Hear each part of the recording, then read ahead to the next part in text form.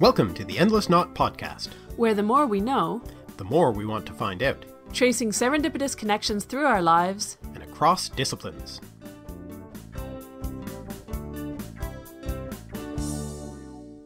Hi, I'm Avon. And I'm Mark. And today, for our first podcast of 2022, we're talking about average things. But this is not your average podcast episode. Indeed, it's going to be actually a little bit odd because it's going to be 3 videos in one, 3 stories in one that are all part of the same one. Anyway, we'll get to that in a moment. But first of all, Happy New Year. Woohoo! I don't know how happy it is, but 2021 can bite me in In the average? Yeah. And good riddance to it. It was a beast of a year. It finished on, we don't need to get into it, but on some highly aggravating notes. And I am very glad to be into a new year, even if it does not appear to be starting any particularly good way.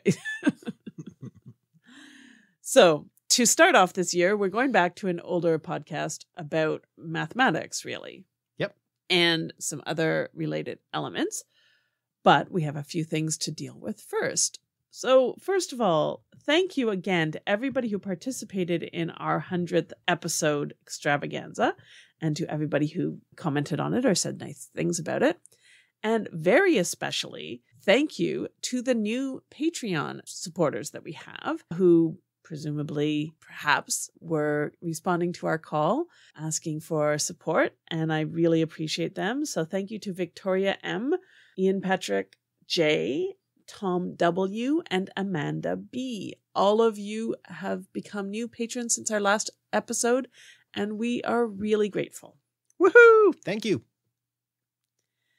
Second, I have a new podcast to recommend to you, our listeners. If you're interested in this one, I think you might be interested in Chameleon Classics, which is a fairly new podcast, just started in the fall, Chameleon with KH. They are a podcast about classics and the classical world, but specifically, they're interested in why classics, basically. I will read you their little write-up.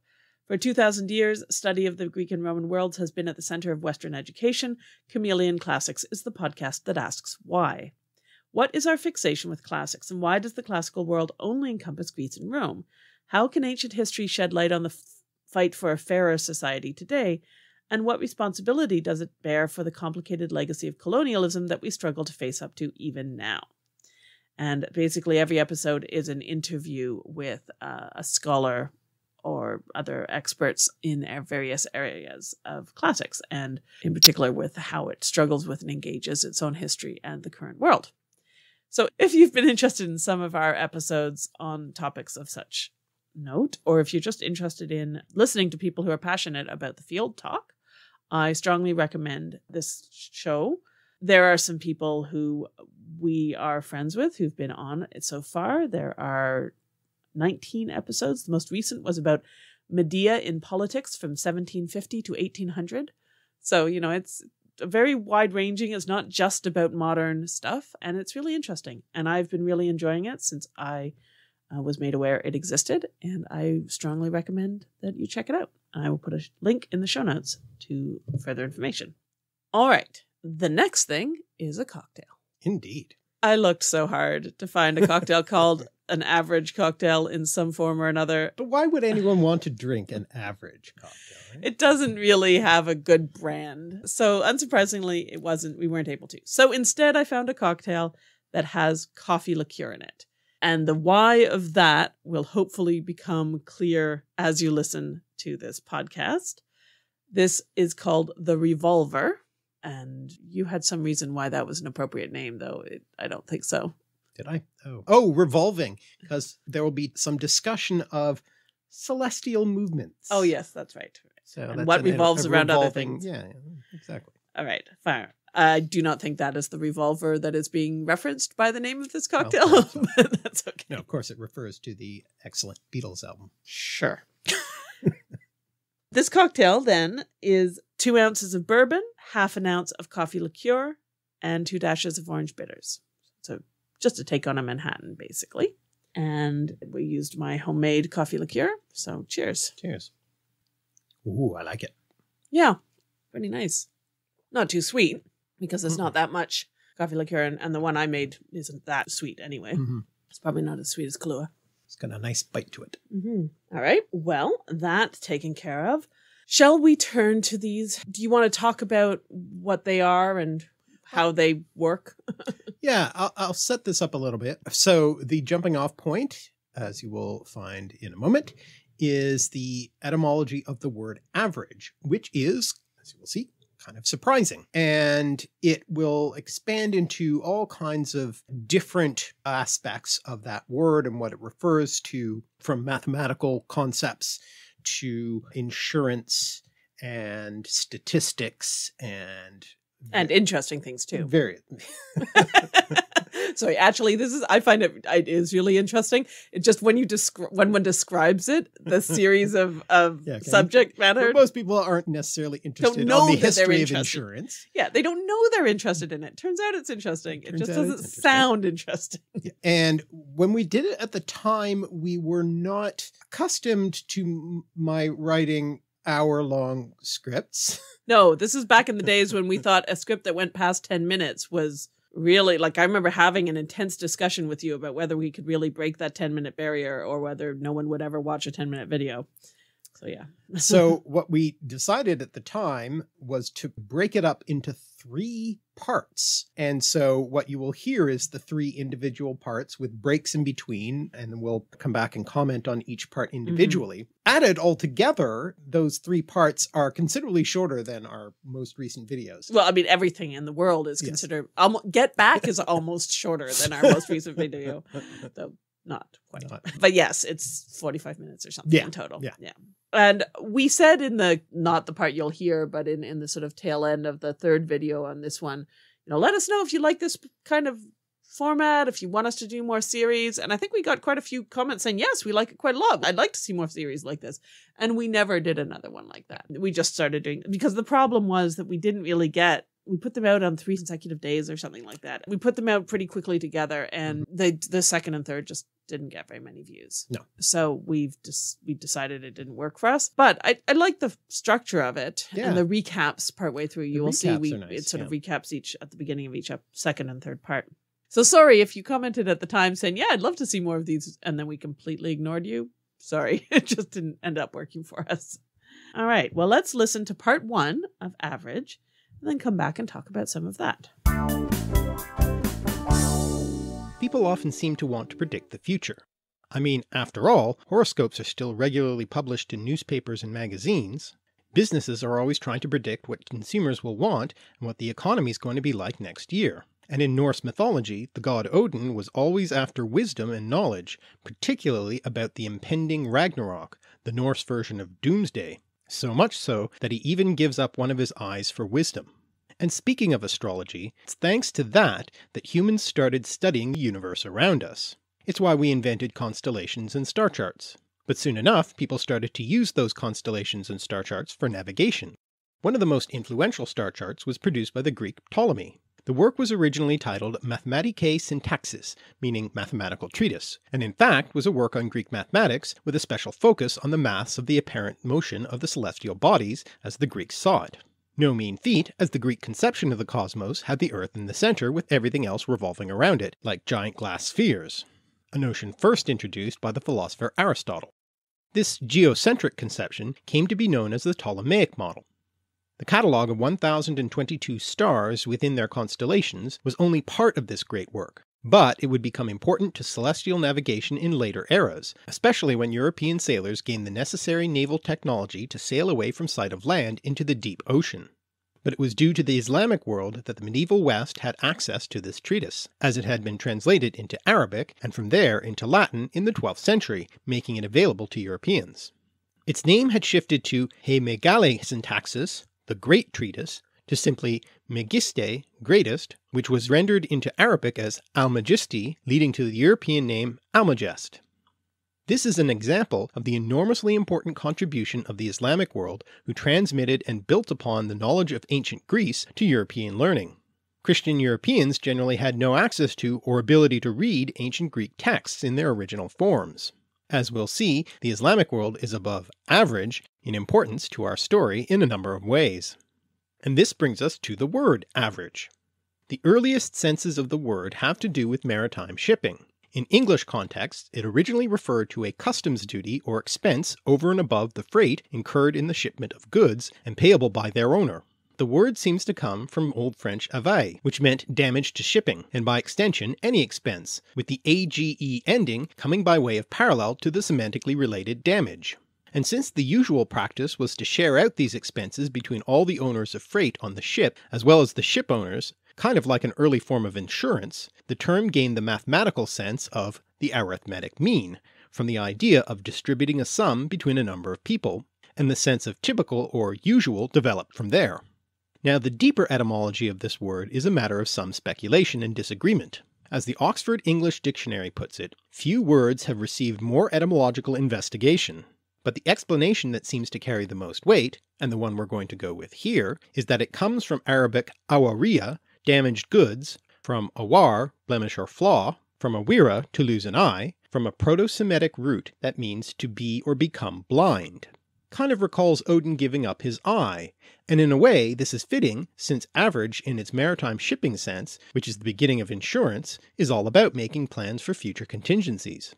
The practice now referred to as general average was to share out the losses in freight if, for instance, some had to be jettisoned overboard in the event of a storm at sea in order to save the ship. The sailors therefore weren't faced with the decision of what to jettison on the basis of who owned it, since all the freight owners would share the expense of the loss. This practice goes back a long way and can be found in the Lex Rhodia, a maritime code from Rhodes around 800 BCE. The law disappeared after the fall of Rome, but the principle was revived in the Rolls of Oleron promulgated by Eleanor of Aquitaine after returning from the Second Crusade around 1160 CE. There were of course other ancient forerunners of insurance by distributing or transferring risk, such as the 3rd century BCE Chinese practice of distributing goods among several vessels in case one capsized in river rapids. And in the Code of Hammurabi from around 1750 BCE, a merchant taking a loan to fund a shipment could pay an additional fee granting the loan would be cancelled in the event of theft or loss. By the way, the Code of Hammurabi also records the first evidence of interest-bearing loans. But in any case, the first example of actual contract insurance for maritime shipping dates to 1347 CE in Genoa. Actual insurance laws became codified in 15th century Barcelona, with the first statute in England in 1601. Insurance brokers kind of grew up organically from there, and funnily enough, we have coffee to thank for it, which is appropriate since coffee is another of those things that Europe got from the Islamic world. The word coffee came into English through Dutch and Italian from Turkish kahve, which in turn came from Arabic kawa. The ultimate origin of the word is debated. Some trace it back to the Kaffa region of Ethiopia where coffee was originally grown, but a more likely etymology is that it comes from a Proto-Semitic root which means to be or become dull or dark, thus meaning dark stuff appropriately enough. Interestingly, the word seems to have originally referred to a kind of wine, also dark in color, until the Islamic prohibition against drinking alcohol made the word obsolete, whereupon it shifted over to refer to coffee, a non-alcoholic drink which nonetheless had a pleasant effect on the drinker. The drink itself made it to Europe in the 16th century by way of Turkey. It arrived in England before the end of that century through trading by the Dutch and British East India Companies, and soon coffee houses sprang up in Europe, and they soon became centres of social life and business. For instance, the Café Procope in Paris was where Denis Diderot and Jean-Laurent d'Alembert brewed up the idea of creating the first modern encyclopedia. But more important to our story is the coffee house opened in London in 1686 by a man named Edward Lloyd. You see, shortly after it opened, it was relocated in 1691 to an area called Exchange Alley, which was conveniently located near the Royal Exchange, where the exchange of goods was carried out. As a result, people involved in trade and commerce began to congregate at the nearby coffee houses, such as Lloyd's Coffee House. Lloyd installed a pulpit from which shipping news could be announced, and for the benefit of his patrons engaged in their wheelings and dealings, began to compile a list of ships engaged in trade, which included information about the condition and seaworthiness of the ships, both in terms of the state of their hulls and the quality of their equipment. That way you'd know what trade venture to underwrite. He used an alphanumerical rating system. A1 was top-notch both in terms of hull and equipment. That's where we get the expression A1 for something that is first-rate. At the time, a ship's hull was vulnerable to shipworms, actually a species of saltwater clam which bored into the hull. The solution for shipworm was to coat the hull with a mixture of tar and pitch. No problem for England, as their American colonies produced the necessary stuff. But after American independence, England was in a bit of a pickle. Eventually, a solution was found in sheathing the hull in copper, and that's where we get the expression copper-bottomed, as in a copper-bottomed investment. A really safe bet. The practice began with the Navy but was soon adopted by commercial ships, and in 1777 the first such ship was listed in Lloyd's Register, and by 1786 there were 275 copper-bottomed vessels. And in case you hadn't guessed by now, Lloyd's Coffee House eventually became the great insurance market Lloyd's of London. So thanks to Islamic prohibition and maritime shipping with its distributed averages, we have insurance brokers. So first of all, I want to re-emphasize the great importance of Islamic learning during the Middle Ages, especially in the areas of science and mathematics. And therefore, by extension from that, the amount of vocabulary that came into English related to those fields. And so I've been wanting to do more scientific terminology, etymologies. So when I do get around to eventually doing those, there will be a lot more terms that I will talk about that come from Arabic sources. So it is really important point to take away from this. But next, a little bit more information about that contract insurance business that began in the 14th century in Italy. So these new insurance contracts allowed insurance to be separated from investment. Okay. Which is kind of an important point. And it's a separation of roles that first proved useful in marine insurance. So there was a distinction between insuring a venture, a shipping venture, a vessel, and investing in, procurement of some goods or whatever. Okay. Now, one of the problems, however, was the issue of usury. So usury, if you're not familiar with this term, is the religious prohibitions. Well, usury is the practice of charging interest on a loan. That's what usury is. And so there's a prohibition against usury. In a number of religions, in this case, importantly, Christianity. So another way of getting around this is that originally these contract insurances were disguised as a sale or an exchange to prevent any question as to whether it was legal on the grounds. Because it wasn't a loan. It wasn't a loan. Mm-hmm. So you could get around that. And so you would pay money in one currency and then you could take the money back in a different currency. And so it was an exchange or something like that. And then the rate of exchange would take into account the sort of interest that you weren't paying. Exactly. Yeah, or that you were getting, but without calling it interest.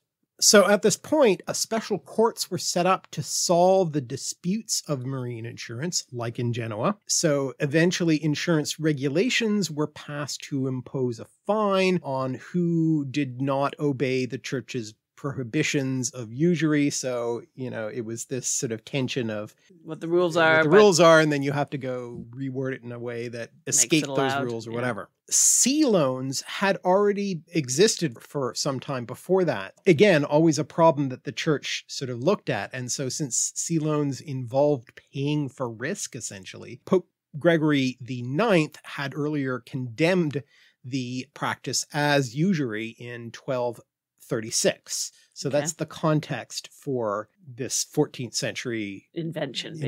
Yeah. The first printed book on insurance was a legal treatise called On Insurance and Merchants' Bets by Pedro de Santarem, or also known as Santerna, a Latinized form of his name because it was written in Latin, in fact. It was written in 1488, but only published in 1552. But he cites and refutes the various authors who held insurance contracts void on the grounds that it was usury. And he argues that even a loan of money to X person who pays a premium to the lender to insure it is not usury. Okay. So it was It's all about the technicalities of yeah. what counts as. Are you profiting off loaning money? Is the sort of central question, and is this just a way around it? So the first printed work on insurance is refuting this attack on the practice. Right. The other point that I wanted to pick up on from this first bit, and this is one of these things that I know you're going to say this is like the most boring topic ever. Why are you talking to me about it? Oh, me? I never say such things. But it's more technical information about the sheathing on ships. So you can't even get it out without. So in addition to the shipworm, another danger to the hulls of ships was seaweed. It's getting fascinating now. I mean, seaweed. Seaweed. The problem of the seaweed is it doesn't necessarily bore into the wood and split the planks or whatever. The problem with the seaweed was that it would create drag, right? Mm-hmm. You get these long bits of seaweed. Same with mollusks, right? Like limpets and things like that. There's another word. Barnacles. That's the word I was trying to come up with. Yeah. Where they don't harm the ship necessarily. They just create drag. They create drag, and more time is less money. Mm-hmm. Now, in the ancient world, the Greeks similarly used a sheathing method that involved lead sheathing to protect the boat hulls. So the lead was also sometimes used in early modern Europe. No better solution had been devised by that point. But one of the problems that they had in early modern Europe is that the lead plus the iron bolts that were used to fasten the ship hull together caused galvanic corrosion. Basically, it works like a battery, right? I was about to say, are you about to tell me that they started electrifying their boats without meaning to? Yeah. And you're about to say they are. Exactly. So you've got two metals, right? You've got seawater, and then in the salty water, which is an electrolyte. So it allows So eventually what would happen high school physics is suddenly kicking in. It would wear away the bolts. Right. So atom by atom, the iron would migrate to the lead and the bolts would disappear. disappear. So this is a problem. I imagine they weren't able to explain what was happening, they didn't know but they definitely knew it happened. But it happened. Yeah. So one of the other solutions they came up with was using wooden sheathing, which could be, so you put on an extra layer of wood. That could then be replaced more feed easily. the shipworm. They can eat the whatever. And then you could replace that surface layer wooden sheathing in dry dock relatively cheaply. Right. But copper was better because you didn't have to replace it. It didn't have to go into dry dock and all of that. And an additional advantage to the copper sheathing was that, again, chemical reaction here. So copper plus the water created a poisonous film of copper oxychloride. So it's the seawater, I guess, the salty seawater reacting. And that copper oxychloride was toxic to the various organisms. Seaweeds and other things. Right. And so that further deterred the biofouling. Right.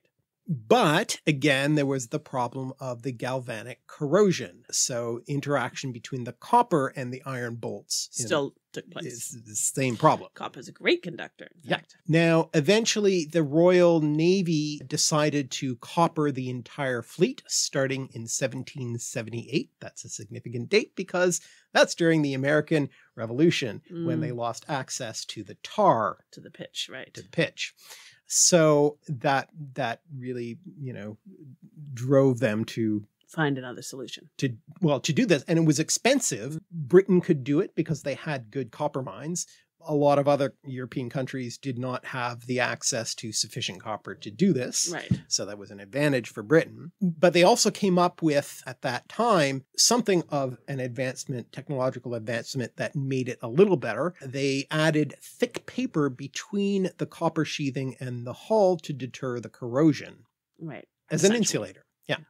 But ironically, they lost the colonies anyways, in spite of investing all of this money to save the colonies for, in their war effort, but it came to nothing. Now, at this time, there was another concept to get around this problem. Archibald Cochrane, who became the 9th Earl of Dundonald, by which point when he came to this position, there was virtually nothing left in the family holdings due to previous earls backing of the wrong king at various points in history, and added to that excessive gambling and general frittering away of the family fortune, except for the only thing remaining, the family home and a small coal mine.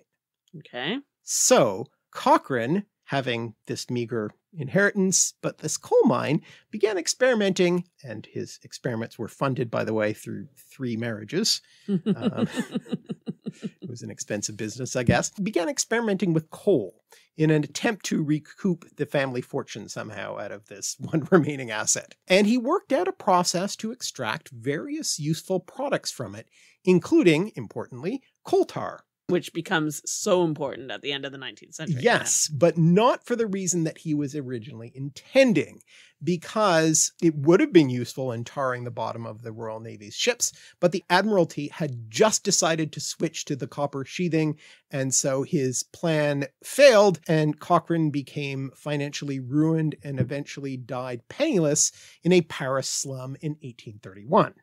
So didn't pay off for him, but he accidentally discovered something kind of useful. So in a sense, what's worse is that, as I say, he discovered something useful that he thought was kind of a problem. He actually exploded his equipment. You can see why he thought that was a problem. Yes. Discovering a kind of flammable gas byproduct from his coal tar process, which he didn't know what to do with. And he mentioned it in passing to James Watt. That James Watt, yes, of the steam engine fame, but he didn't develop it. James Watt kind of passed this information along, and in the end, it was a man named William Murdoch. No, not that William Murdoch. It definitely was William Murdoch. And if you don't know what we're talking about, go look up CBC TV dramas. It's absolutely him. Come on. The man was an inventor. William Murdoch, who was an employee at the firm of Matthew Boulton and Watt. Do you think that's where they got the name? I wonder. Who invented gaslighting. See, you're not going to persuade me that this isn't the one I care about. By designing a lamp that burned this coal gas. Okay. And this William Murdoch was a particular showman and created all these kind of fancy lamp burning, so that he could show it off, flashy things. And so he was a bit of a showman as well as being this inventor. But the important thing about the coal gas lamp is that it helped to make the Industrial Revolution possible, because you could more safely light factories, right? Allowing them to run for longer without blowing up. Burning down, more to the point, I guess. And if you want to learn more about the invention of artificial lighting and its importance to the Industrial Revolution, you can check out episode 31, all about the word create. Absolutely. And a last point about all this copper-bottomedness is the term copper-bottomed as being used figuratively to mean a good investment, right? A sure bet kind of thing. A sure bet. A similar term was copper-fastened, which similarly came to be used figuratively to mean to reinforce, strengthen, to make permanent, embed. So it's a slight difference in the connotations of those two terms, but they're very similar. The emphasis on copper-fastened is more on security and lack of ambiguity. In other words, nailed down, right? Okay, copper fastened, rather than on the certainty and trustworthiness of copper bottomed. But it's used in reference to the use of copper fasteners instead of iron bolts to eliminate that corrosion problem. Ah, right. Because if you use only copper, then you don't have the problem. So another little etymological tidbit. Yeah. Well, that was surprisingly interesting. So I have a few things to add that are a little tangential, but I just think they're interesting, and so I'm shoehorning them in here. First of all, just to talk a little tiny bit about Ptolemy, whom you mention as the first star chart and as being very important to later science. The thing is, you talk about him as a star chart maker, and that is important, and obviously Ptolemaic conception of the world, etc. But the other thing he was a geographer. So, he's related to this whole topic of shipping in a different way. He was a mathematician, really, is at bottom what he was, and then he used it in various ways.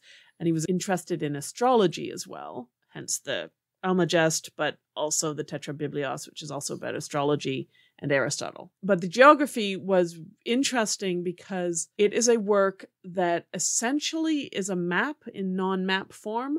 He devised a system of latitudes and longitudes, though he used different terminology for it, and then marked places all around the Mediterranean by their latitude and longitude. Now, they're not the same as the latitude and longitude we use now, but, you know, by numbers. So he gave the coordinates for every sort of section of the Mediterranean. He gives the coordinates of the coastline, of places along the coastline. Is it just ports, or does he mention other? No, he mentions other things as well. It's mostly coastline, but not entirely. So he does inland stuff too. So it's not just for navigation. But you could then draw a map from it. It's not clear that he ever conceived of it as a guide for drawing a map. I don't think that's particularly what he was trying to do, because of course you could use these coordinates for navigation. Right. But you could, and people have. But it was very much an attempt to sort of pin down in a really objective, not just by landmarks, kind of navigational guide. And I have a specific connection to it in that when I was an undergrad student, I did a research project for a prof at University of Toronto who was transcribing and translating and writing about, but he was doing an edition of Ptolemy's geography. So I spent a summer transcribing these lists, and that was boring, but especially exciting because it's in Greek, and Greek numerals are Greek letters. Yeah. So I don't even remember them anymore, but I had to learn all about Greek numerical notation and how it works for this project and figuring that out. So somewhere there is an edition of the Ptolemy's geography that has an acknowledgement of my work, my name in it somewhere. I almost managed to work in a reference to another bit of work you did as a student. With John Evelyn? For John Evelyn, because you worked on transcribing. I did a lot more of him, but I did that transcribing too, yeah. Because I really wanted to connect him. I mean, he is connected. We'll find this out later. He definitely comments on the Great Fire of London. And he also was very involved in the Navy and Navy plans. And Navy, yeah. He did a lot. I remember a lot of the letters that I was transcribing were because of the Dutch wars that were going on, but like trying to figure out better. And he was involved with dealing with provisioning of the Navy and provisioning of dealing with sick and wounded men and stuff like that, to my memory. And I was also hoping to connect him to the whole tulip bubble market that we'll get into later. Yeah. But he was only a teenager when that happened. Yeah.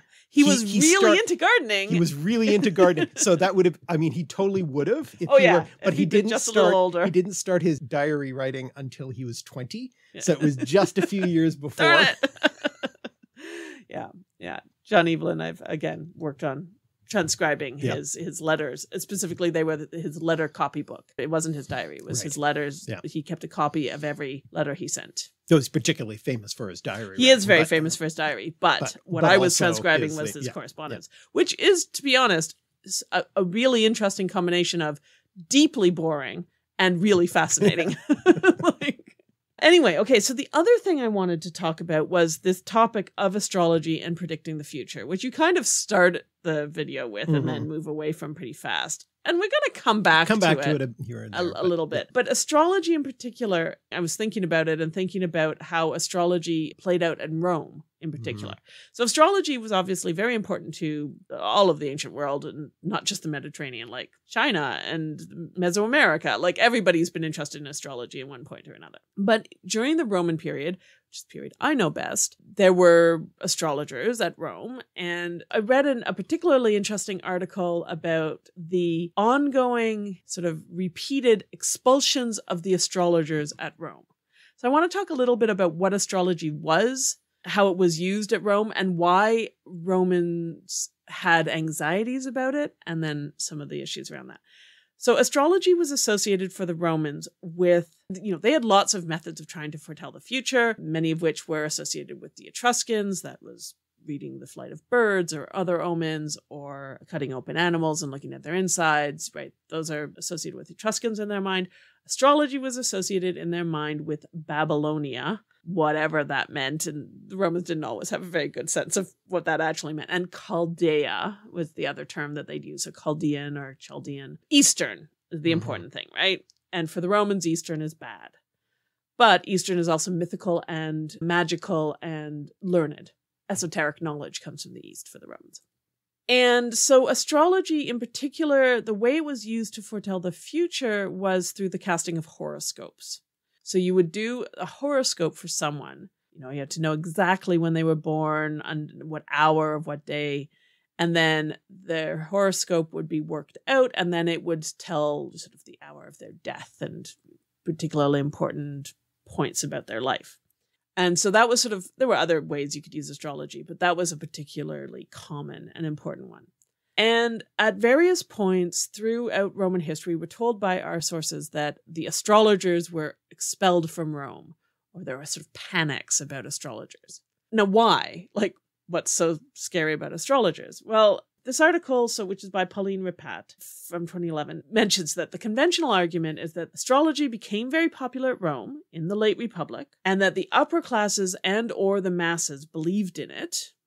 And so the Senate and then later the emperors became very wary of people using the knowledge from horoscopes either to foretell or encourage rival claimants to power and then to the throne, or to foretell or encourage the death of the emperor. So the argument sort of goes that if you cast the horoscope of some powerful senator, and the horoscope says this man is destined to become king of Rome, then he is going to take steps to try to do that.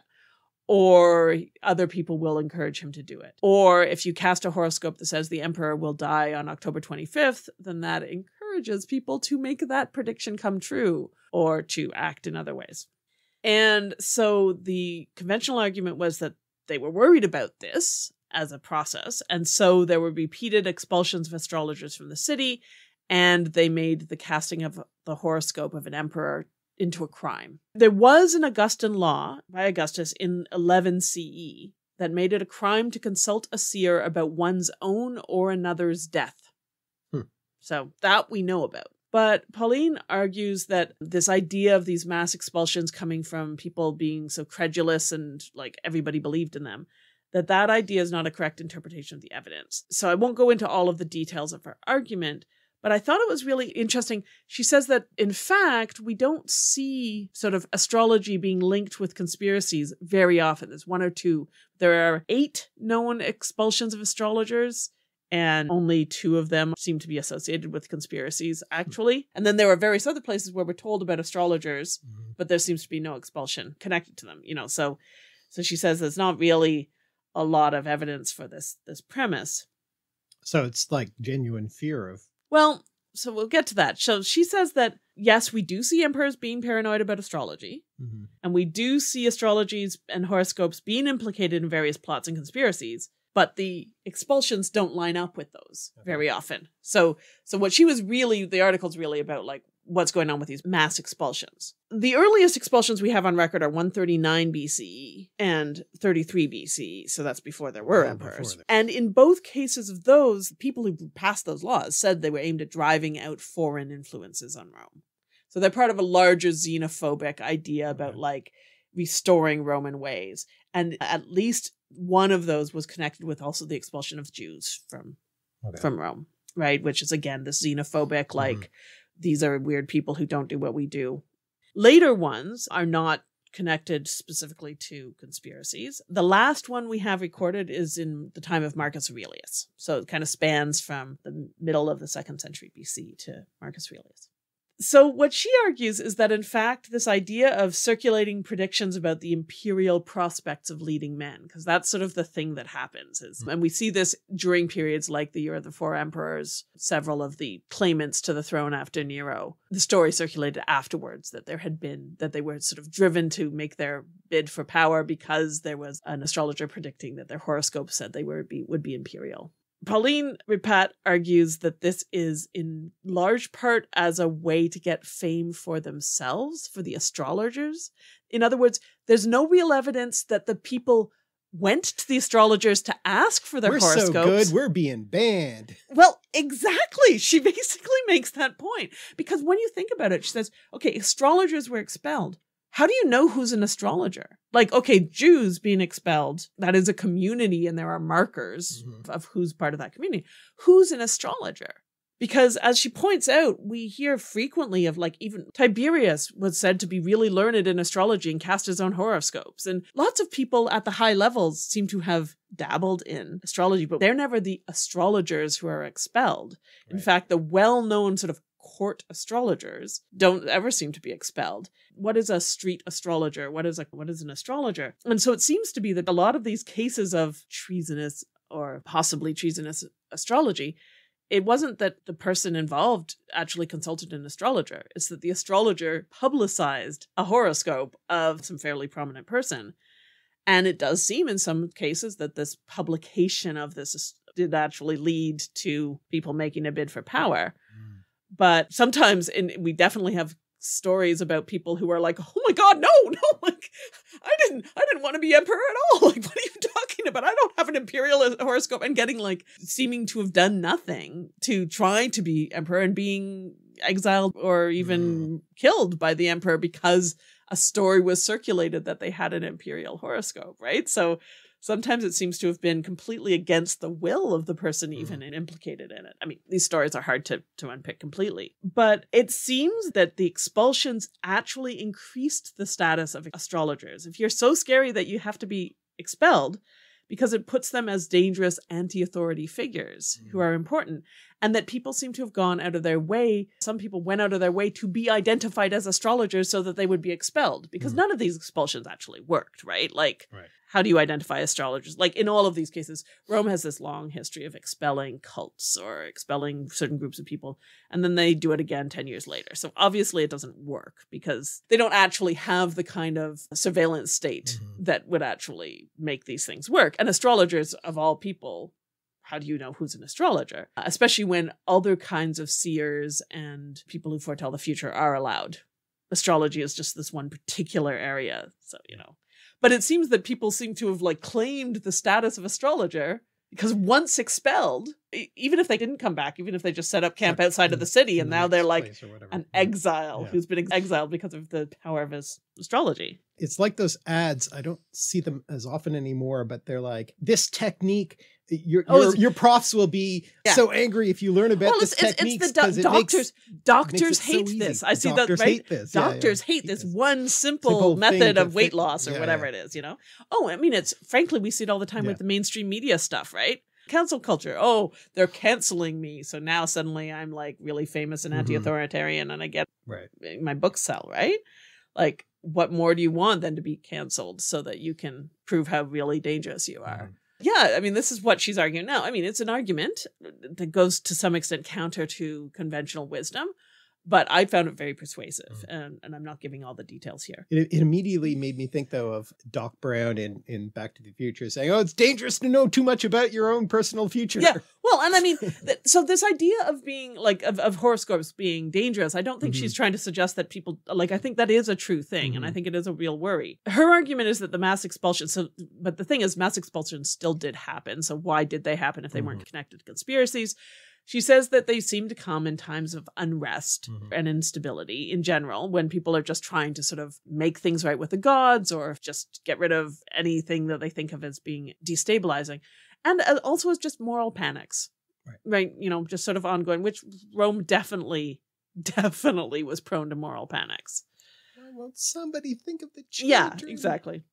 And just one last little note on that, which is kind of interesting, is that at one point, somewhere 4 or 5 years before his death, Augustus actually published his own horoscope, made it public, because he was trying to show that he did not fear people making predictions about his death.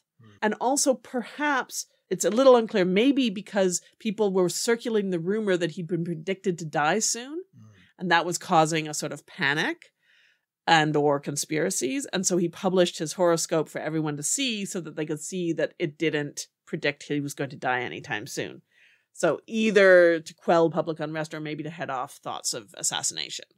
So that's an interesting example of like the power of a horoscope, where he felt compelled to actually publish his horoscope. Now, the reason this is a big argument is because A, we don't know when he did it, and B, we're not sure when he was actually born, partly because of the Julian calendar problem, but for other reasons too. So there's a big question about what his sign is and what his, so I started to read an article about the details of his horoscope, and my brain shut down entirely, because stuff about the dates and the times and how astrology works makes no sense to me whatsoever. But and surely so you can tell from his personality what kind of person he was, right? You can...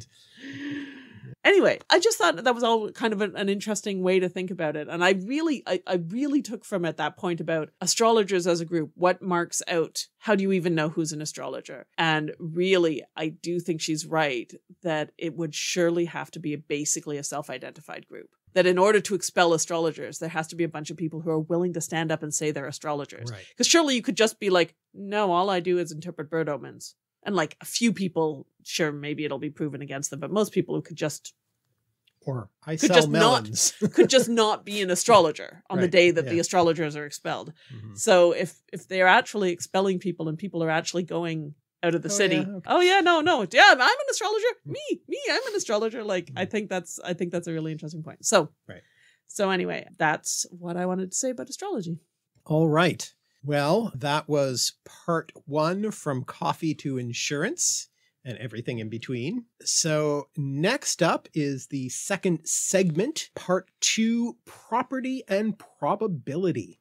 Let's listen to that. As we saw in the last video, the word average, which comes from an Arabic word that means blemish, and ultimately from a Proto-Semitic root that means to be one-eyed, originally referred to damage to shipping, and how averaging out those losses was an early form of insurance. We also saw how Ptolemy had a geocentric model of the universe, and how his star charts were passed on to medieval Europe by Islamic scholars, and how the Islamic world also passed along coffee to European society, where coffee houses became hives for business transactions, including the Italian invention of contract insurance, which led insurance brokers in Lloyd's Coffee House in London to become the insurance market Lloyd's of London. Well, the other thing the insurance business needed to really get going was a way of predicting the likelihood or chances of unfavorable events. So we're back to predicting the future again. The word likely, by the way, which around 1300 had the sense of having the appearance of truth or fact, and from that gained its sense of probable in the late 14th century, comes from Old Norse likliger, replacing the native Anglo-Saxon cognate ulichlich. The word chance, on the other hand, comes through French, from Latin cado, to fall or die, and when it entered English around 1300, it had the sense something that takes place, an occurrence. In other words, how matters fall, but reminding us, I suppose, of how the dice fall, and thus became a synonym for probability. The word probability itself comes from Latin as well, from probabilitas. This in turn is cognate with the word prove, and comes from the Latin verb probare, to make good or show, from probus, worthy or good, from Proto-Indo-European probo, being in front. As for calculating probabilities, we again have the Islamic world to thank.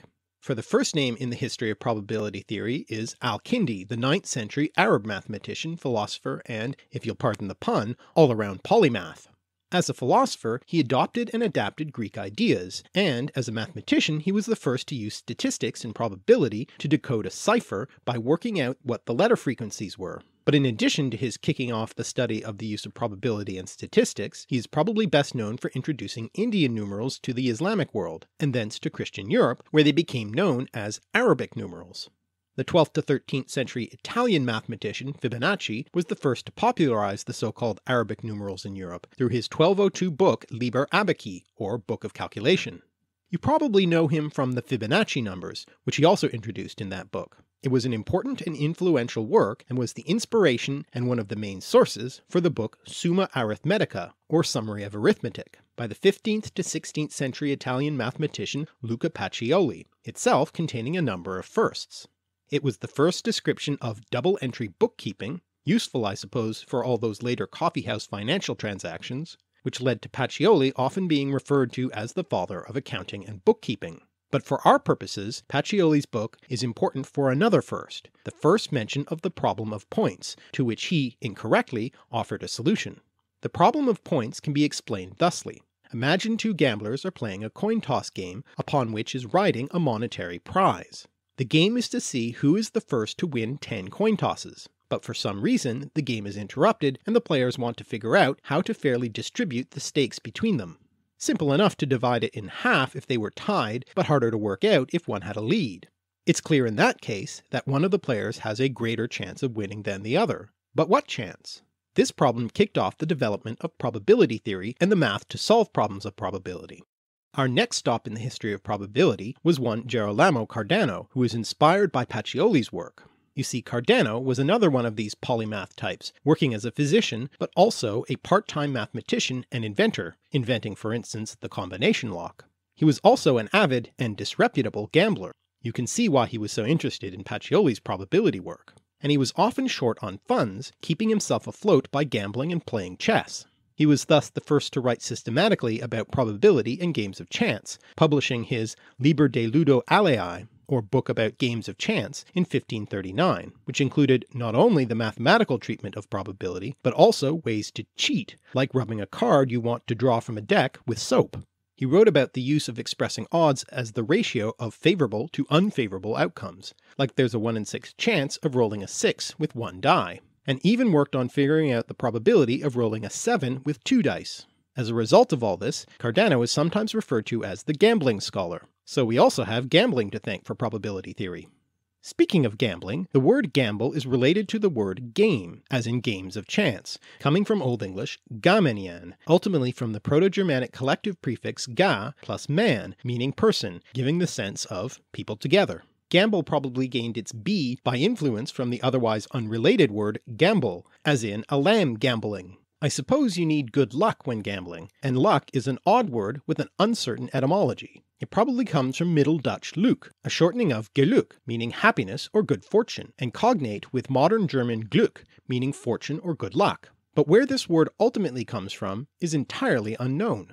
Another unexpectedly luck-related word is speed, which comes from Old English sped, luck or prosperity. It comes ultimately from Proto-Indo-European spe, to thrive or prosper. The sense of quickness, now the dominant sense, didn't emerge until late Old English, but there is a remnant of the older meaning in the expression Godspeed, which actually means may God prosper you, or even just good luck, and has nothing to do with quickness, though I'm sure God is very fast. But getting back to the gambling scholar Cardano, he was also into astrology, there's predicting the future again, and struck up a friendship with fellow astrologer and Lutheran theologian Andreas Osiander. Osiander edited a number of Cardano's books, and even received a dedication in one of them.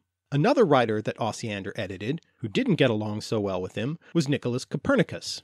You see, in his De Revolutionibus Orbium Coelestium, or On the Revolutions of the Celestial Spheres, Copernicus challenged that old Ptolemaic geocentric model of the universe, presenting instead a solar system with the sun in the center and the planets in orbit around it, and various moons in orbit around the planets. Made more sense of the apparent movement of the celestial objects. But while editing, unbeknownst to Copernicus, Osiander slipped in his own preface to the book, stating that it wasn't meant to be taken literally, it was just a mathematical model. Copernicus was furious, but by then it was too late and there was nothing that could be done about it, and soon after Copernicus died. But coming back to Pacioli's problem of points, it was finally solved in 1654. The problem came to the attention of a French writer named Antoine Gambeau, who is more commonly known as the Chevalier de Marais. He wasn't actually an aristocrat, it was just a name he invented for his dialogues, but soon his friends started to refer to him that way, and the name just stuck. In addition to being a writer, the Chevalier de Marais was also a proficient gambler, as well as an amateur mathematician, but his math skills weren't up to solving the problem, so he brought it to the attention of his friend, Blaise Pascal. Pascal was a child prodigy in mathematics, making many discoveries while still a teenager. In 1650, he had something of a religious epiphany while suffering from ill health, and abandoned mathematics, turning instead to religious meditation and philosophy. He eventually did return to mathematics, but died at the unfortunately young age of 39. As a result of all this, he is known as the greatest might-have-been of mathematics. Well, he started corresponding with fellow French mathematician Pierre de Fermat about that problem of points which the Chevalier de Marais brought to him. Actually, Fermat was a lawyer with no formal mathematical training. Indeed, he didn't even get onto mathematics until he was in his 30s, but unlike his friend Pascal, his life was long and mathematically productive. Perhaps best known for Fermat's last theorem, his contributions to mathematics were so great that he is often referred to as the Prince of Amateurs. Well, between them in their correspondence, Pascal and Fermat worked out two entirely different ways of solving the problem, which produced the same results, and the methods they developed became the backbone of probability mathematics. And in keeping with Pascal's vacillation between mathematics and religion and philosophy, Pascal united these two interests in the realm of probability, writing, "We know neither the existence nor the nature of God. Let us weigh the gain and the loss in wagering that God is. Let us estimate these two chances. If you gain all. If you lose nothing. Wager then without hesitation that he is." In 1657, just 3 years after Pascal and Fermat created probability maths, the Dutch astronomer and physicist Christiaan Huygens wrote it up in the first formal treatise called De Ratiociniis in Ludo Alii, or On the Reasoning in Games of Chance. And it's perhaps fitting that Huygens is best known today as an astronomer, since probability came to be very useful in that field. For instance, years later, another child prodigy, mathematician Carl Friedrich Gauss, used the method of least squares to accurately predict the location of the dwarf planet Ceres from only a few observations as data points. Imagine you have a graph with just a few data points on it. The method of least squares allows you to find the line of best fit for that scant data. So once again, we return to the effort to determine the motion of celestial objects, just like Ptolemy and Copernicus. Another important early contributor to probability and statistics was Thomas Bayes, a Presbyterian minister by calling. He is most famous for Bayes' theorem, which basically allows one to accurately work out the probability of an event based on prior knowledge. Bayes actually published very little on mathematics during his lifetime, and it was up to French aristocrat and scholar Pierre-Simon Laplace to further develop Bayes' theorem. And in a nice bit of interconnection, Laplace had also tried but was unable to calculate the orbit of the dwarf planet Ceres, a problem which, you remember, Gauss solved. One of Laplace's students, Joseph Fourier, made important contributions to both mathematics and physics, but it's, oddly enough, his work on heat transfer that interests us. Fourier was very interested in heat and is credited with discovering the greenhouse effect. You see, Fourier got into an academic argument with Siméon Denis Poisson over the theory of heat. Poisson was forced to retract. However, Poisson had more luck in his work on probability theory, which included the Poisson distribution, which allows one to know the probability of a given number of events occurring in a fixed interval of time, exactly the sort of thing an insurance company needs to know. After marine insurance, the next type to develop was property insurance, specifically fire insurance. Unfortunately, it's a bit of a shut the barn door after the horse is bolted sort of thing, because what really pointed out the need for fire insurance was the Great Fire of London in 1666, in which more than 13,000 homes burned down. The job of rebuilding fell to architect Christopher Wren, also a sometime physicist and mathematician whose scientific work was highly regarded by our friend Pascal. Clearly, Wren observed the need for an insurance office as he included in his rebuilding plans a site for one. Wren's assistant was polymath Robert Hooke, the trajectory of whose life ran from being a penniless scientist to a wealthy and admired member of society to eventually an old man in ill health, jealous and bitter towards his scientific contemporaries. However, Hooke's efforts as surveyor after the Great Fire of London won him much acclaim. In addition, Hooke worked on the problem of timekeeping and celestial navigation. You see, in order to calculate longitude, how far east or west you were, you needed to know the time back home where all your star charts were calibrated to. If you take a reading of a star's position and find out how far out it is compared to the star chart, you can work out how far east or west you are to see the star in that position. But you can't use a pendulum clock at sea, and spring-driven clocks weren't accurate enough. So Hooke invented a balanced spring pocket watch, which was up to the challenge, and tried to patent and develop the technology, but was unable to finance it, no doubt adding to his bitterness in his later years. What's more, our astronomer friend Christiaan Huygens independently came up with the same idea some 5 years later. But getting back to the insurance office, the first one to be established was founded by a man with an unusual middle name. Nicholas, if Christ had not died for thee thou hadst been damned, Barbon. Yes, that's actually his legal middle name, the practice of giving such hortatory middle names being popular with the Puritans at the time. Well, Barbon and 11 associates founded the insurance office for houses, located at the back of the Royal Exchange. the first fire insurance company, and soon other companies were started. And once those new insurance companies got their hands on all that new probability math, such as the Poisson distribution, insurance companies could estimate how often claims would come in and thus set their premiums appropriately to average out their risks and losses. Okay, let me start off with a note about pronunciation. So I mentioned a particular scientist named Huygens. I'm suddenly remembering this. Yes. In fact, his name really should be pronounced as Huygens. Probably I something think close that's to pretty that close. anyway. Yeah. Closer to that. But of course, As we were very kindly Yes. told in the comments by a great fan of the show. But of course, in the Anglophone world, the name is anglicized Huygens. So I guess I thought, That's use the what- pronunciation that people will recognize. Yeah, that English speakers will recognize recognize. since this is in English. Yeah. I But still yes, don't think it's it was not the actual pronunciation of his name. It should be something more like Huygens. it's a Van Gogh issue. Yes, exactly. Now, I talked about the likely etymology, which I said came from Old Norse likliger, likely, and Old English jölichlich. Which is a silly sounding word. Well, and it sounds like it's repeating itself because it is. Mm-hmm. The point being that it comes from Old English jölich, which means like or similar, which is closely related to the Old English non-prefixed version of that, lich. Mm-hmm.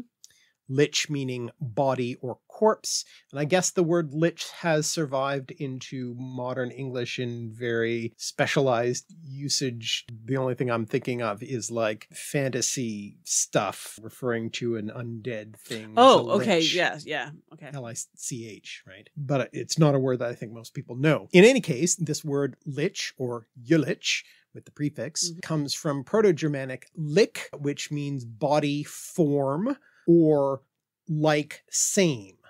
Okay. So the idea is it's either literally a body or in the form of a Something. thing, right? As an adjective. And so that Proto-Germanic root not only produced the independent words jölich and lich, but it also produced an Old English ending, a suffix, lich, which meant having the form of, being like a thing. Which is the ending that is like in Which in is modern the ending English. like. So if you say something is, I don't know, ship-like or something, right? Yeah. But that lich also reduced down to the pronunciation ly, L-Y. So it's also the suffix ly, both in its adjective form, from lich having the form of, and its adverbial form, which in Old English was liche with an E. So that E is also a suffix that's added to turn adjectives into adverbs. Okay. So liche in a manner denoted by, which we have ly as an ending that both forms adjectives like Lovely. lovely, Something quickly. Quickly is that's an the adverb. adverb. That's Yeah. the adverb form, right? Yeah. Lovely is an adjective. An adjective form from a noun. And then you can add it to an adjective to form an adverb. But you can't do it twice. So lovelyly. No, yes. It's not, doesn't work. You can't do that. Even though sometimes you want to. Yeah. Yeah. And so both of those modern English suffixes ly come from this same root. So likely is therefore literally like or Yeah. body or Similar. Yeah. like the form of, like having the, I don't know. Anyways, however you want to interpret it, that's what's going on there. So it is a kind of reduplication or something, a doubling of that form.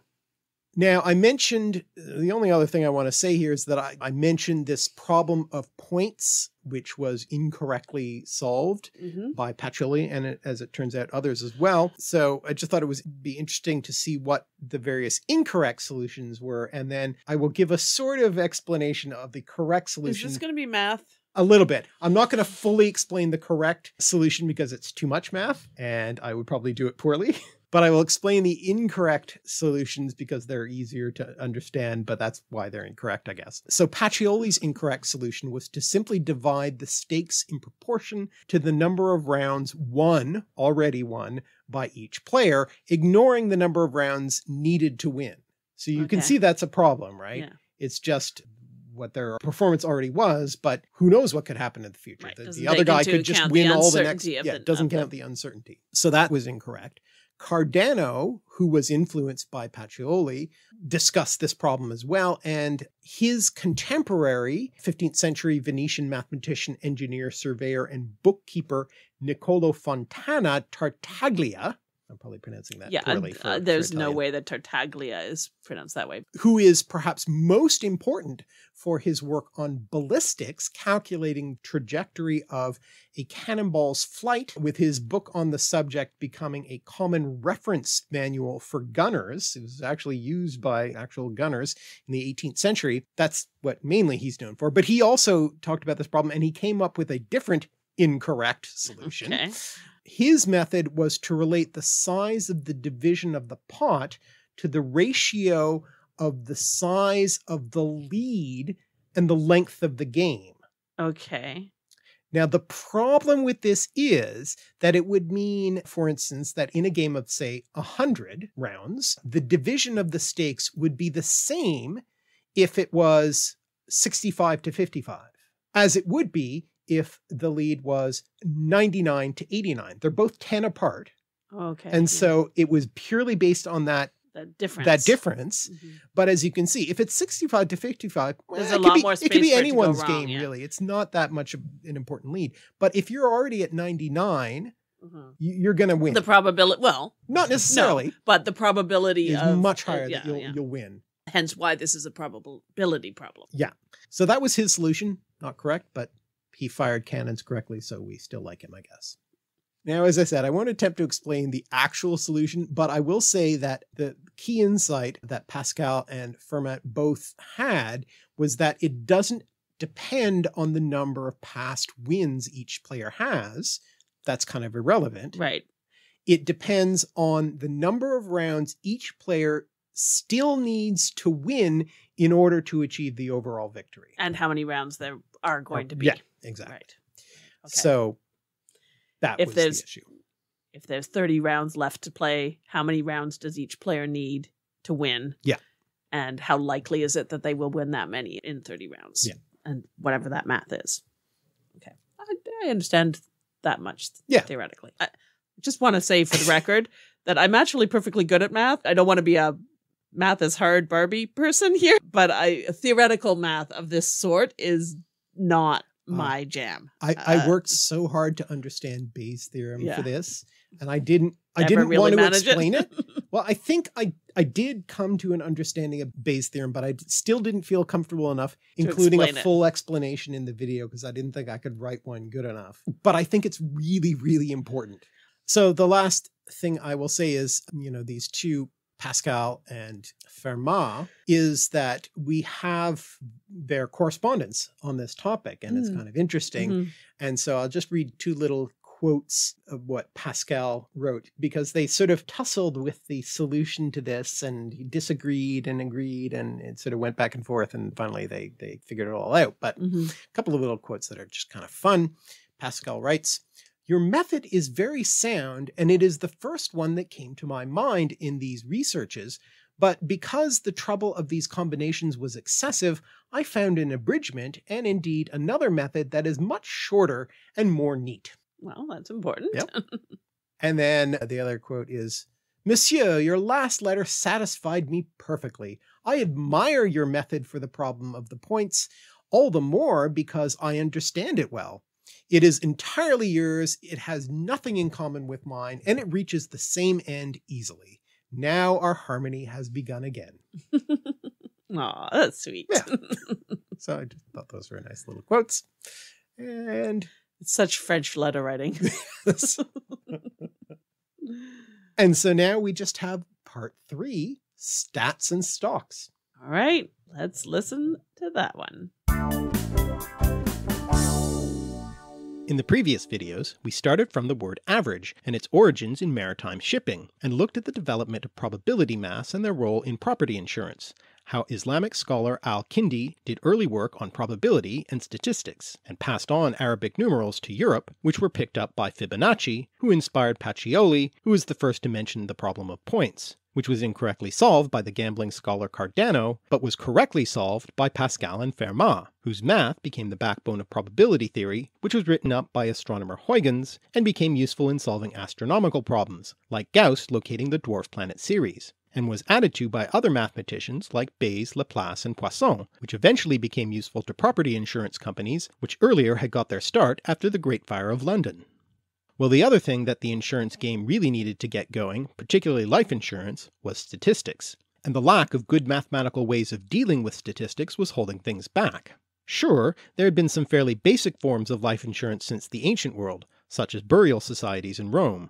You pay a regular fee, and when you die, the society makes sure you get a proper funeral and assists your survivors. And you can find statistics being collected and used in some fairly basic ways since the ancient world. Again, the Romans collected census data, and in medieval England, shortly after William the Conqueror and the Normans defeated King Harold and the Anglo-Saxons at the Battle of Hastings, the Normans went about compiling census data for taxation purposes into a document known as the Doomsday Book, which really just means Judgment Day Book, by way of analogy to the finality of judgments on Judgment Day, and not actually as apocalyptic as the Norse Ragnarok we started off with back in the first video. In a surprisingly sophisticated use of statistics, the Greek historian Thucydides records how the Athenians used what we would now call the mode, loosely speaking a kind of average, of a number of attempts to count bricks in the wall of a city they were invading to estimate the size of ladders they'd need to scale the wall. And in the 9th century, Arab mathematician al-Kindi's work with using letter frequencies to decipher encrypted texts can also be seen as a mathematical foundation to statistics. But it wasn't until the 19th century, when the new probability math was brought to bear on the analysis of statistics, that statistics as a mathematical endeavour really took off. The word statistics, by the way, doesn't necessarily refer to numerical data. It actually comes from the New Latin statisticus, affairs of state, so it really originally referred to collecting and studying any information about the state. It came into German as Statistik, meaning of the collection and evaluation of data relating to the study of the state. And after the 18th century German political scientist Gottfried Achenwald, the word began to narrow in meaning.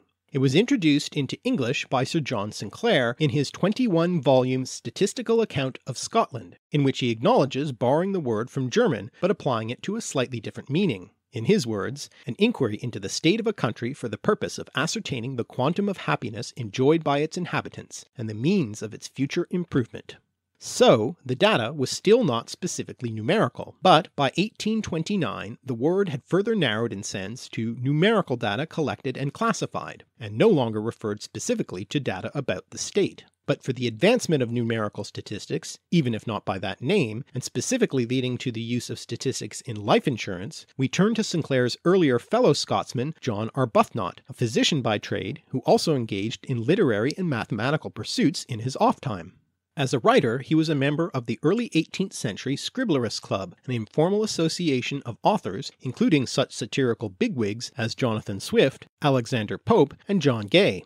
Arbuthnot may have even provided inspiration for elements of Swift's Gulliver's Travels and Pope's The Dunciad. In addition, he also likely invented the English national personification John Bull, originally a figure of political satire. In more probability-related endeavours, he translated Huygens' book on probability, making it the first work on probability in English. But for our purposes, Arbuthnot's most important mathematical contribution is in the study of birth rates. In doing that study, he made one of the first inferences from statistical data, when he noted that there was a slightly higher proportion of girls to boys in birth rates, which he took to be evidence of divine providence, as it allowed for the fact that males die young more often than females, due to fighting in wars and such. Well, right data, but wrong conclusions. Actually, before Arbuthnot, John Grant made similar observations about birth and death rates, compiling the first life table in the 17th century. Grant was in fact a haberdasher by trade, but is now remembered as one of the first demographers, and in recognition of his statistical work was elected to the Royal Society and is now sometimes referred to as the father of statistics. Not bad for a haberdasher. Sadly enough though, his house burned down in the Great Fire of London and he eventually went bankrupt, dying some 8 years after the fire of jaundice and liver disease. Too bad he didn't have insurance. But the other 17th century person to work on the mortality tables, which were necessary for life insurance, was economist Sir William Petty. Charter member of the Royal Society, Petty also apparently came up with the idea of laissez-faire government. As a statistician, his only statistical technique was the basic use of simple averages, but he was nevertheless able to estimate population sizes. But the first to work out a life table relating the death rate to age, which you can imagine would be crucial for life insurance, was Edmund Halley. Yes, that Edmund Halley, who discovered the comet that came to be known as Halley's Comet, by studying earlier sightings and thereby predicting its return in 1758, some 16 years after his death, bringing us to the motifs of calculating the movement of celestial objects and to predicting the future. Actually, comets themselves had been seen as predictors of great calamity since time immemorial. Indeed, Halley's Comet itself was taken as an omen, at least retrospectively, of the Norman conquest, when William the Conqueror defeated King Harold, taking over the throne of England, as we saw earlier. It's even pictured in the Bayeux tapestries. Also seemingly depicted in the tapestry is the death of King Harold, who, legend has it, was killed by an arrow to the eye. Betty didn't see that coming. But as I mentioned before, it wasn't until probability maths were applied to statistics that statistics as a field could begin in earnest. And one of the first to do this was Belgian astronomer and mathematician Adolphe Quetelet, who was, by the way, deeply influenced by the astronomy work of Pierre-Simon Laplace, who did most of the legwork on Bayes' theorem, which was very important to probability. As an astronomer, Quetelet founded and directed the Brussels Observatory, and studied periodicity in celestial objects.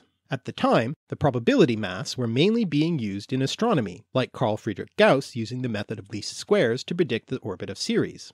Well, Quetelet took what he learnt from probability in astronomy and began applying it to other things, including the statistics of human populations, and came up with the concept of the average man. There's that word average again, who is characterized by the mean values of measured variables that follow a normal distribution, which means that he's responsible for the body mass index, or BMI. So you can blame him as you died in an attempt to reach some unrealistic expectation of the ideal body. And that brings us to the first life insurance company, which was actually founded sometime earlier in 1706 by William Talbot, Bishop of Oxford, and Sir Thomas Allen, and was called the Amicable Society for a Perpetual Assurance Office.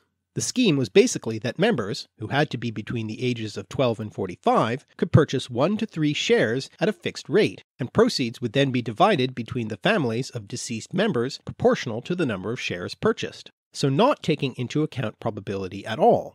Plus, anyone over 45 was out of luck, like the British mathematician James Dodson. Dodson worked as an accountant and math teacher, and when he tried to join the Amicable Society, he was turned down as he was then over 45. So he decided to do something about it, hatching a scheme for a more equitable insurance company. He would build on the tables of Edmund Halley so that the premiums charged would be calculated on age-based life expectancy. Unfortunately, Dodson wasn't able to get his scheme off the ground before he died at the age of 52, leaving 3 motherless children unprovided for. Fortunately, antiquarian and scholar Edward Rowe Morse, who worked on history and typography, picked up the baton and eventually got the Equitable Life Insurance Society founded in 1762. Oh, and in case you were worried, Dodson's children were eventually provided for by Equitable Life in recognition of Dodson's work on the life tables. As for Morse, he decided that the chief official of the company would be termed an actuary, a word which had previously been used to refer to a registrar or clerk, but since then gained its more specific sense in the world of insurance. Though Morse was the first to use that title, he wasn't really a statistician, so the first actual actuary was Welsh physician, physicist, and statistician William Morgan, when he was hired as assistant actuary in 1774. In addition to working for Equitable Life, Morgan published papers on actuarial science, and is considered the father of that field.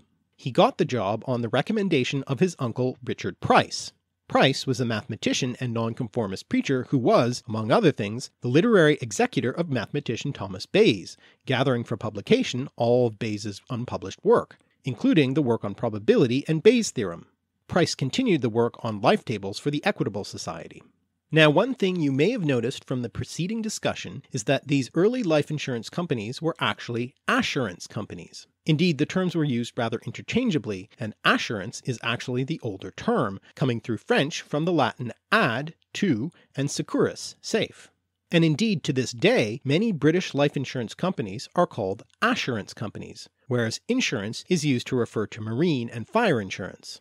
This distinction between assurance and insurance was suggested by Charles Babbage, inventor of the analytical engine, the world's first computer. And Babbage fits into our story in more ways than one, for he, along with our friend Quetelet, inventor of the average man, formed the Royal Statistical Society, a group which fostered the continuing work on statistics and promoted the use of statistics for the common good. As a bit of a coda, aside from the insurance market, there's another kind of market to come out of those coffee shops I mentioned way back in the first episode, the stock market. The first company that issued stocks was the Dutch East India Company. Not to be outdone by their trading rivals, Britain followed suit. But the problem was, where could the exchange of stock be carried out? At first they did so in the Royal Exchange, but were banned from there reportedly on account of their rude behaviour.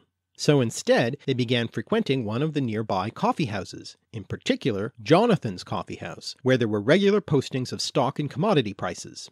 So the first stock market in England. And this was the beginning of the London Stock Exchange, or LSE. Many similar institutions subsequently popped up around the world, including the New York Stock Exchange in the US, and this is where American journalist Charles Dow founded the Wall Street Journal to report on business and finance. Dow also, along with statistician Edward Jones, invented the Dow Jones Industrial Average. Basically, by averaging the stock prices of certain companies thought to be indicators of how the market was doing as a whole, you could make a pretty good prediction of market behavior overall. When the average is rising, we call that a bull market. The opposite is the bear market.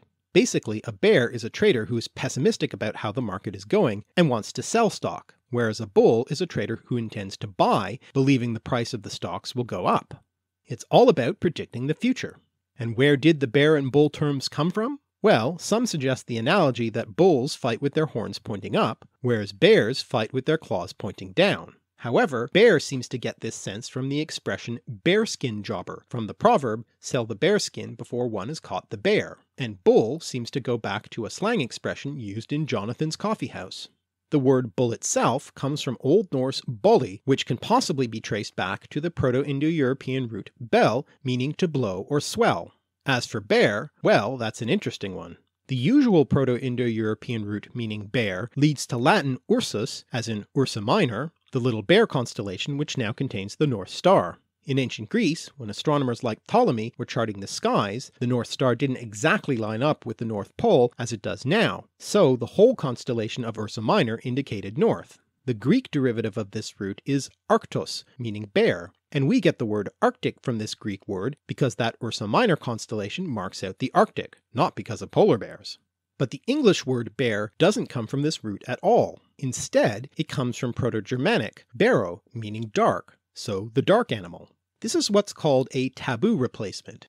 When a culture believes a certain object or concept can't be named directly, perhaps for religious reasons or other social taboos, they come up with an indirect way of referring to it. So the bear becomes instead the dark animal, and this may also lie behind the name of the hero Beowulf from the Anglo-Saxon eponymous epic poem.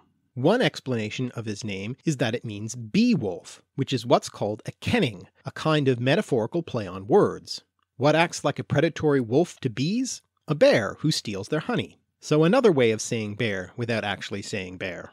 And the final upshot of all this is that Beowulf, who was no average man and was said to have the strength of 30 men in his hand grip, has for that reason lent his name to the Beowulf cluster, a way of using a network of ordinary, or should we say average, personal computers, our old friend Babbage's progeny, to cheaply produce a system capable of large computational power. Beowulf clusters are popular with universities who don't have a lot of cash but need to do the sort of complex calculations that are required for things like finding binary pulsars, the kind of astronomy we can do now as the result of all the mathematical advances of the past. So, stats and stocks. Roman burial societies? Sure, I don't have a lot to say on that, but it is an interesting thing. Sometimes people talk about groups in Rome and they kind of refer to them as guilds and trade associations. And while there were certainly associations of groups of people who did the same trade, they weren't guilds in the medieval sense of guild. what a lot of them were burial societies. So burial societies were often groups of bakers or some other group, dyers or whatever. They would do other community oriented things as well. But since burial was really, really important, it was a super important problem that you be buried properly and could cost money. And commemoration was good if you could manage it. And a lot of tradespeople and people just in general in the lower echelons of society didn't have a lot of money, and quite often were freed slaves who might also not have much family. So they didn't necessarily have family they could rely on to do the burial. What you get is these burial societies where people contribute a fixed amount, and then if any member of the group dies, everybody else would bury them and also perform some of the sort of commemorative rituals, like they might have a yearly feast where they celebrate, they commemorated and there were certain rituals that were involved with attending on the tombs of dead people that were normally done by the family. But if you didn't have family, then these burial societies might tend to your grave in these kinds of ways, which would rescue you from being thrown into the paupers' pits, where they literally just threw the bodies of people who had no one to take care of them. And that was like a big deal. So that's, it's not really what we would think of as life insurance. But one of the things that people buy life insurance for these days is for covering burial costs, because funeral costs can be so high, especially if you do want to be properly, to be buried and commemorated in certain ways. And so people buy life insurance simply to cover funeral costs. So that still is happening. Well, these ancient Roman burial societies did not survive into the Middle Ages. However, the actual medieval guilds eventually came to supply a similar service. So they provided other insurance-like support covering, well, first of all, they would do the burials, but they would also support covering losses suffered from shipwreck, fire, water, and theft or burglary of cattle.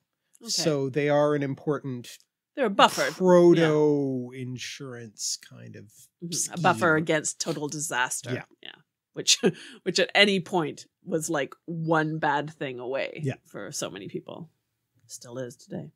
Now, I mentioned a bunch of terms in there, and one that I, for some reason, didn't give the etymology for is census. Oh, yeah. Which, it's a significant word in this semantic field. So I thought I'd do that now. It comes from Latin census, the enrollment of the names and property assessments of all Roman citizens for the purpose of taxation, really. Taxation and the army. And the army. It was important also for determining whether you qualified for enrollment in the army, what your position would be, what your duties would be. Right. And for voting. And for voting, right. It was hugely important for voting. Not only whether or not you voted, but what economic class you voted in because of the complicated assemblies of Rome. So census comes from the past participle of the verb censere, to assess, appraise, value, or judge, which comes from the Proto-Indo-European root chems or kens, which would mean to proclaim or speak solemnly. So it gives you a sense of how censuses were done or where it came from anyways, as a kind of proclamation of yourself. Yeah. And also a calling on the people to come forward. I guess. Yeah. So another thing that comes from this root, chems or kens, there's a suffixed form, or there is presumed to be a suffixed form, chemsti, which is perhaps the first member of the compound chemstiandra or chemstianra, literally meaning praise of men. Honor or onder means man or men from the root ner, man, and you can see that clearly in the Greek aner, andros. Andros. So from this compound, chemstriandra, perhaps comes the Greek personal name Cassandra, which is also thought to partly come from another root, scanned or canned, or skinned or kenned, meaning to shine. So again, this brings up the idea of predicting the future, Cassandra being a notable predictor of the future. Predictor of the future, whose predictions were not believed, and therefore Troy was destroyed because she predicted the fall of Troy and none of the Trojans believed her prediction. If only Troy had insurance.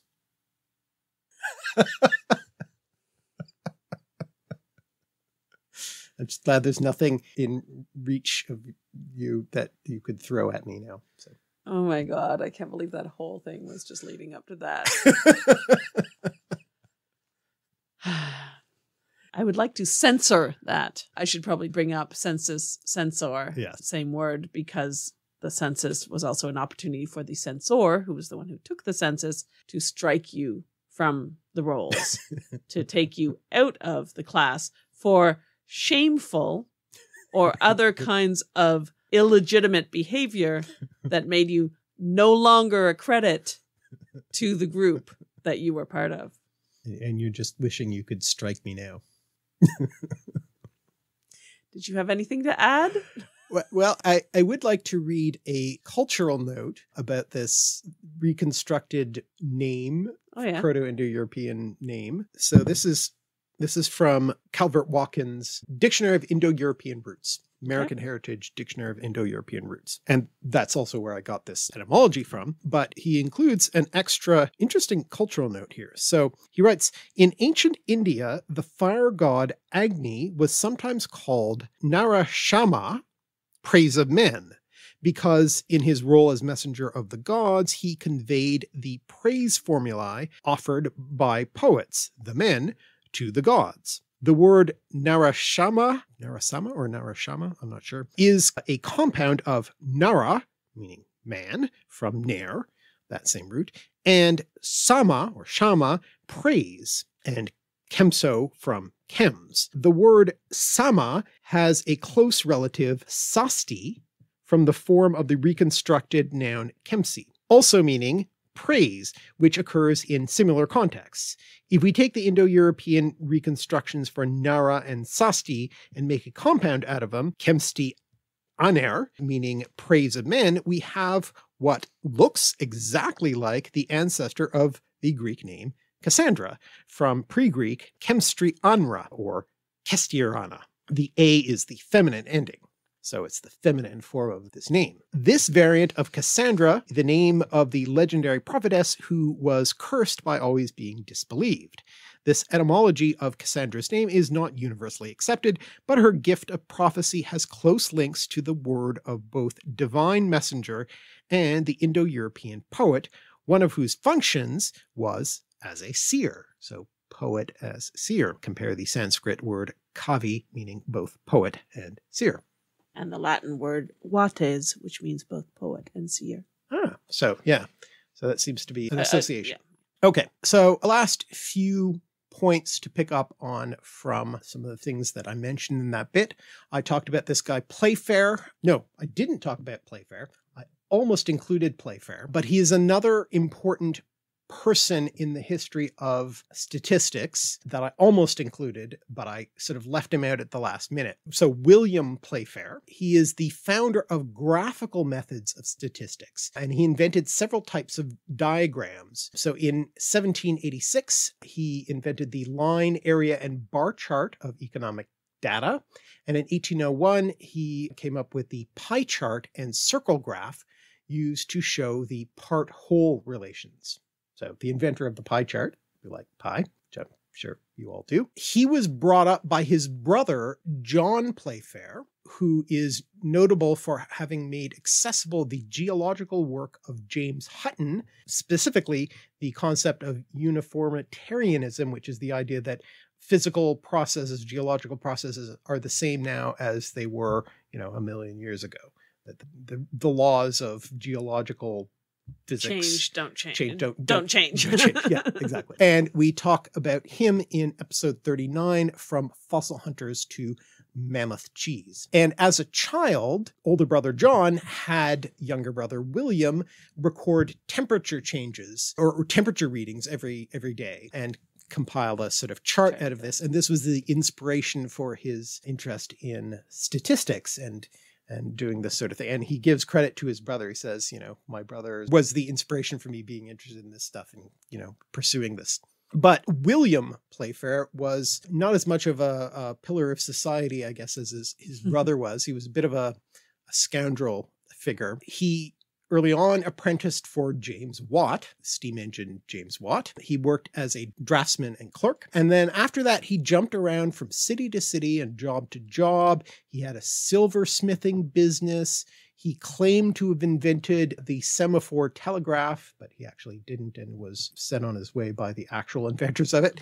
He tried to blackmail a Scottish lord, claiming he had purchased his heirs.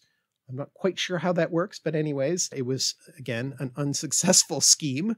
He was sued for libel. He was nearly jailed for fraud. He was forced to flee from France after sending some of the country's aristocrats, this is during the revolution and all of this business, sending some of the country's aristocrats to settle on American tracts of land that he didn't actually own. He was nevertheless a staunch royalist, and he worked as a secret agent during the revolution, the French Revolution, reporting on what was happening with the revolution, and organized a clandestine counterfeiting operation in 1793 to collapse the French currency. In terms of his work on the statistics stuff, he published a book called The Commercial and Political Atlas, which was a compendium of bar and line charts representing different European countries' imports, exports, wages, and other trends, which he had access to data. So he didn't produce the data itself, but he produced the visualizations of it. Right. And then later also published a book. Well, he published a bunch of books, but another book that he published was the Statistical Breviary, which is the one that included the pie chart for the first time. Mm-hmm. But at the time, people didn't pick up on this. And in fact, people generally dismissed statistical graphics because they thought it was just show, and that to make an argument, you had to make it with words. And pictures could mislead. They weren't real hard evidence. Interesting. So no one really paid any. In fact, he was criticized widely by other sort of men of learning at the time for this work, saying this is rubbish. What is he doing? And so he died in poverty and obscurity. That's sort of depressing. Yes. But later people sort of picked up on it, obviously. And obviously he's massively important to now the way that statistics are always conveyed, right? It's always given through graphical. Oh, yeah. No, visualization is a huge field. Yeah. I mentioned Price, right, who did all the insurance math and stuff. Another interesting fact about him was that he supported U.S. independence. And this sort of recalls that moment of the U.S. colonies breaking away and taking away the means to producing tar for boats. He was also a protege of Elizabeth Montagu, who was an important salon hostess at the time. So various great artists and thinkers and things at the time. So he was part of that kind of crowd. Unlike Playfair, Price was an ardent Republican supporting both the French and American revolutions. He wrote pamphlets encouraging and supporting the American Revolution and was known to and helped foster communication between many famous revolutionary figures. He was invited by the Continental Congress to go to America and assist in the financial administration of the states, but he turned it down because he was already the private secretary to Lord Shelburne, the British PM at the time. Okay. He was something of a mentor to Mary Wollstonecraft, whose book, A Vindication of the Rights of Men, was a response to Edmund Burke's attack on Price over his support of the French Revolution, and her book, A Vindication of the Rights of Women, which extended Price's arguments about equality to women. So he was also, he also wrote about equality of the sexes. Another previously mentioned in our podcast historical figure, who is important to statistics is Florence Nightingale.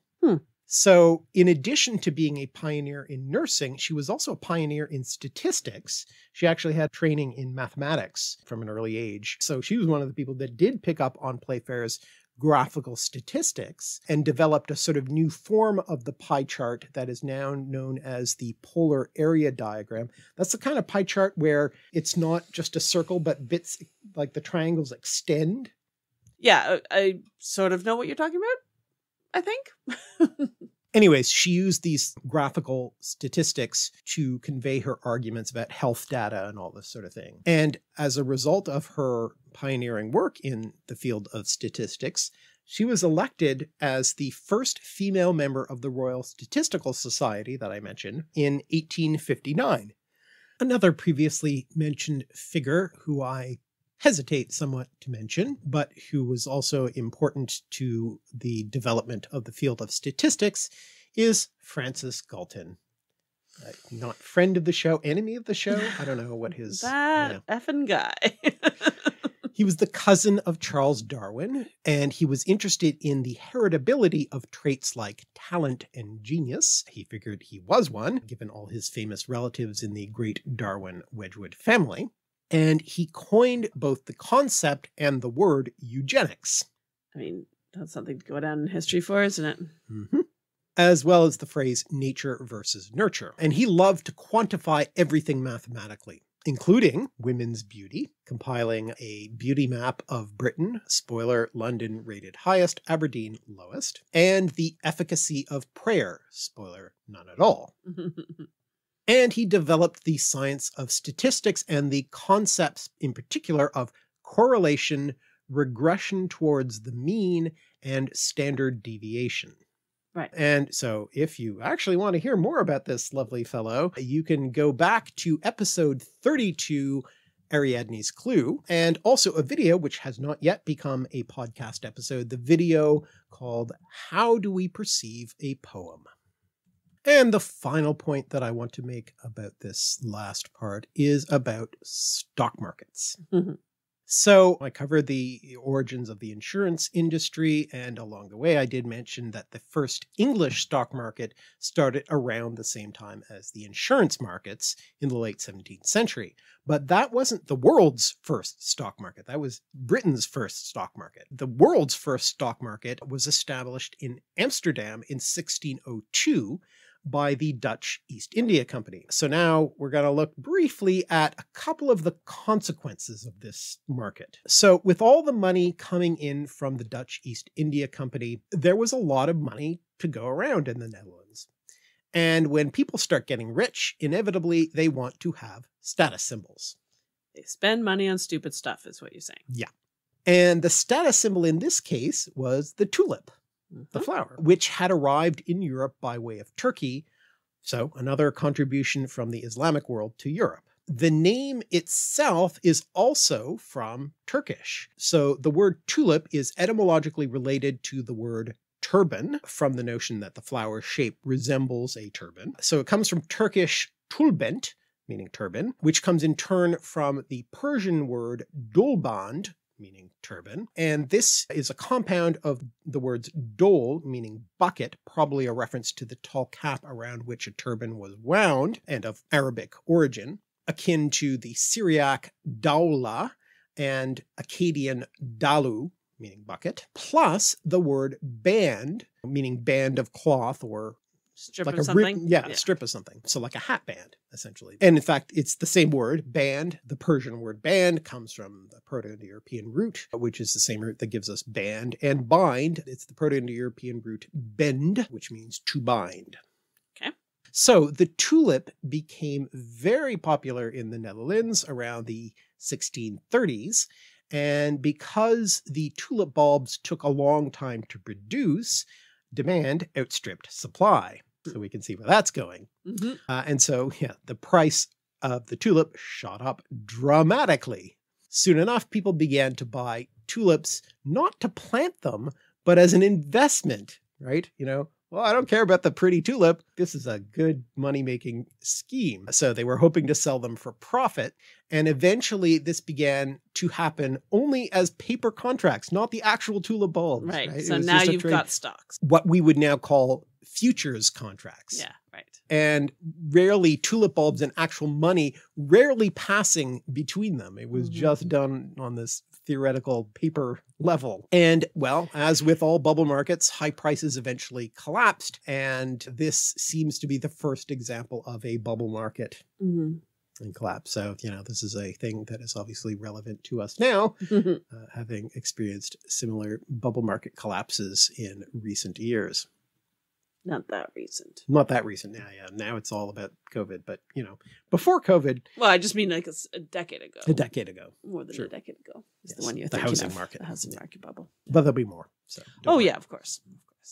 And then, secondly, back in England in the early 18th century, we see the first instance of market manipulation. So this is the event of the South Sea Company, which was created in a scheme to consolidate and reduce the cost of national debt.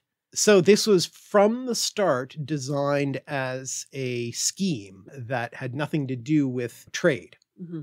So the company was granted a trade monopoly with South America, but the founders of the company themselves had no actual belief or intention that anything would come of this monopoly. It was indeed an out-and-out fraud. Mm-hmm. Nevertheless, people were seduced by the company's promises and the idea of getting rich trading with the exotic new world. And so the stock price soared before inevitably crashing, as would happen, with such bubble markets. Many were ruined by the collapse and many were implicated in the scheme. But ultimately, the event led to the Bubble Act passed by British Parliament, which forbade the formation of any other joint stock companies unless approved by royal charter.